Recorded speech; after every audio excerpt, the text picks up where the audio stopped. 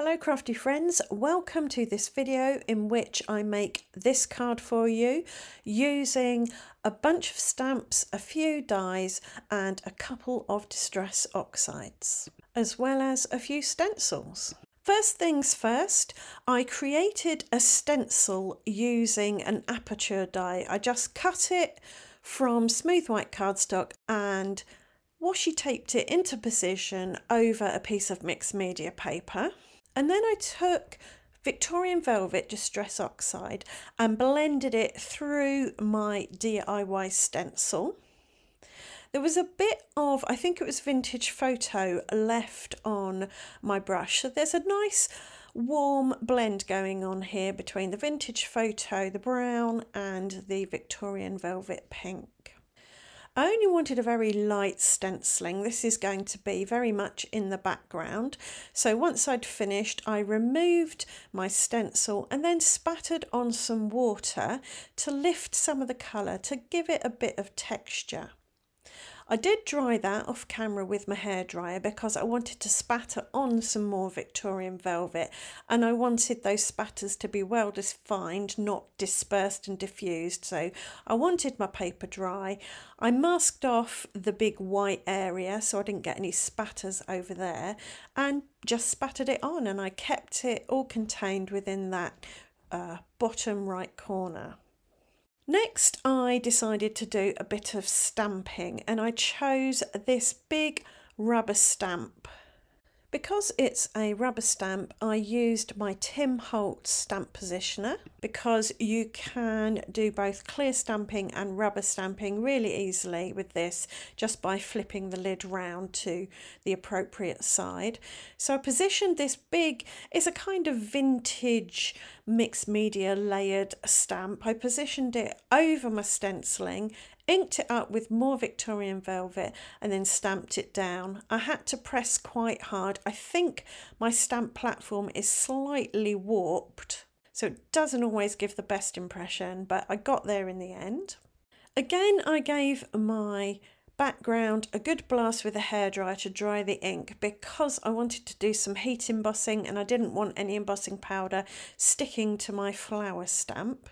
For the heat embossing though, I chose some scripty stamps from my stash. There's one that's got a postmark with it, there's one that says postcard, and another one that is pretty much unreadable. I don't want them to be readable, I just want them to add texture in the background. So I stamped those in embossing ink, added embossing powder, and then heated it with my heat gun.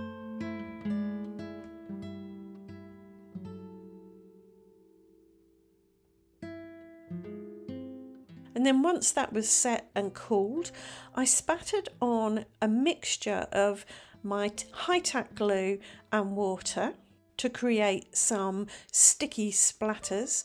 And then once again, I dipped that in my gold embossing powder and melted it with my heat tool. This is a great way to add spatters, gold spatters or any colour spatters to your project. Just take a little bit of PVA glue, mix it with water, spatter it on with a paintbrush, dip it in embossing powder, and bob's your uncle, you've got some lovely spatters.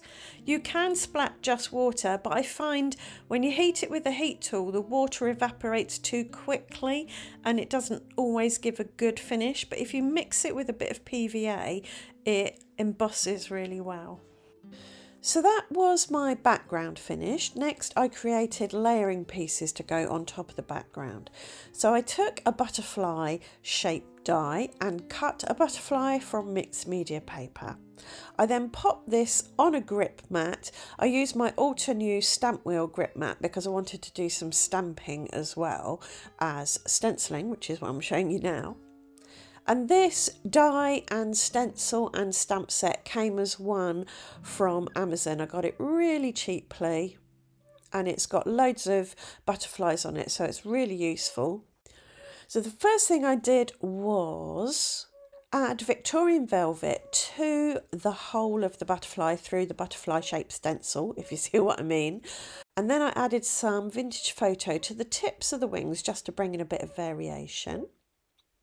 Next, I brought in the more detailed stencil and layered that over the top and added more ink through that to give some depth. And once that was done, I brought in the stamp, stuck it on my stamp wheel platform once I'd lined it up perfectly, or as perfectly as I could get it. And then I inked that with Tuxedo Black Memento ink and stamped that on. I did and ah about what colour ink to do the stamping in, but I felt that black would really pop. It would bring out all the details. So I went for black and I stamped that on the butterfly.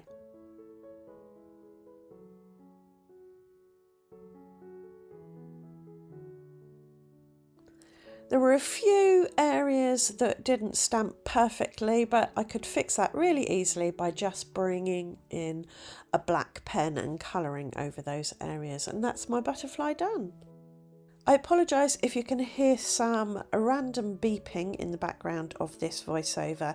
My frogs, my pet frogs, are in the throes of mating season, so there is a lot of vocalisation going on.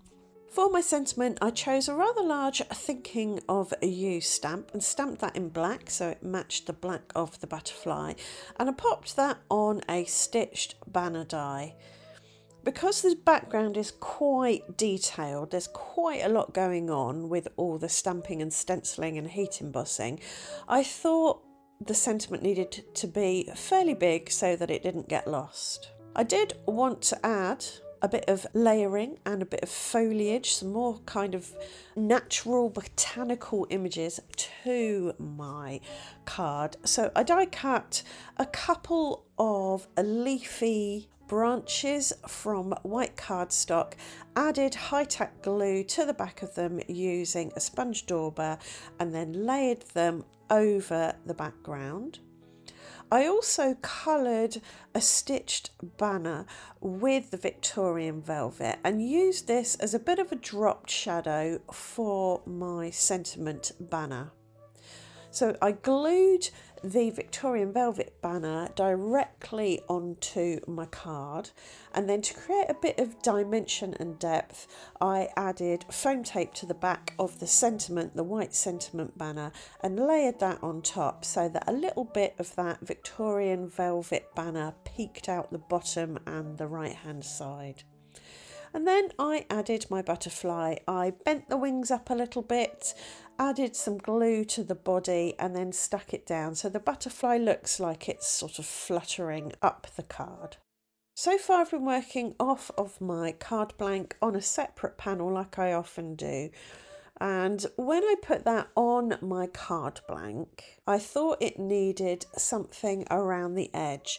So instead of adding another piece of card to my card blank, I decided just to ink around the edge of the card blank with Victorian velvet to create a Victorian velvet border.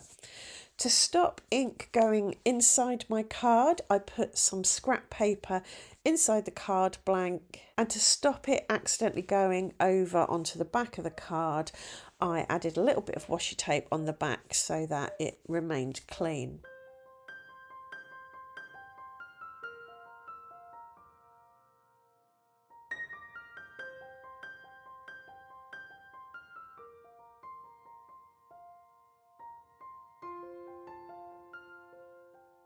Once that was dry, I used glue to adhere my card panel onto my card blank.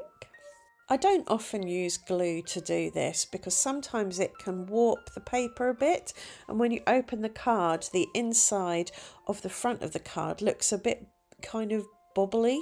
But today I just used glue because it was to hand, and I tried to be judicious in my application, so I didn't add too much glue, so there wasn't much bubbling on the inside.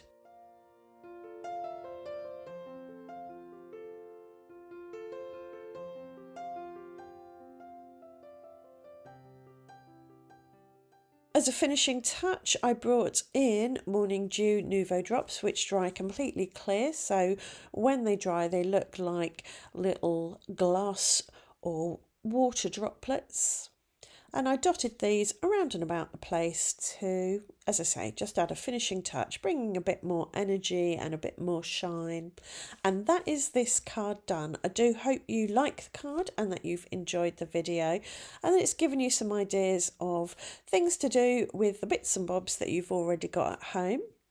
If it has, please do leave a thumbs up. Let me know what you think in the comments and I will see you back here very soon. Thanks for watching. Bye for now.